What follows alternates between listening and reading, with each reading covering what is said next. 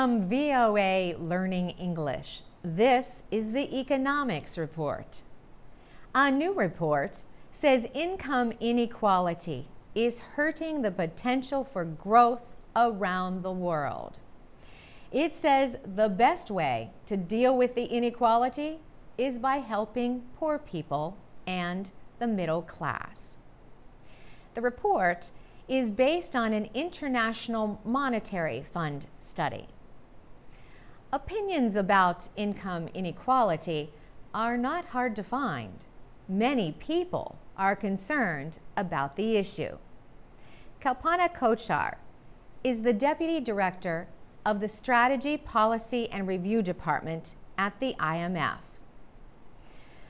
Recently, she said the gap between the rich and the poor is at the highest level in decades in advanced countries. And inequality is also rising in major emerging markets. The new report is called Causes and Consequences of Income Inequality, a Global Perspective. Ms. Kochhar said inequality trends have been mixed in emerging markets and developing countries. Some countries are experiencing falling inequality rates. However, inequality in education, healthcare, and finance remain in areas such as Latin America, Middle East, and Africa.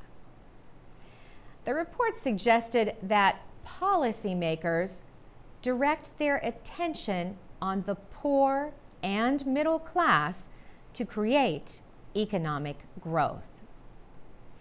The organizers of the study found that a 1% increase in the earnings of the richest 20% of people led to a nearly 1% decrease in GDP growth over a 5-year period.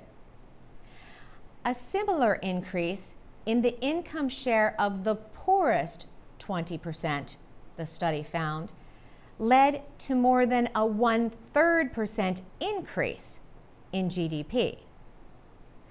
Kalpana Kochhar said that is a fairly powerful message for policymakers and researchers around the world. For VOA Learning English, I'm Carolyn Presutti.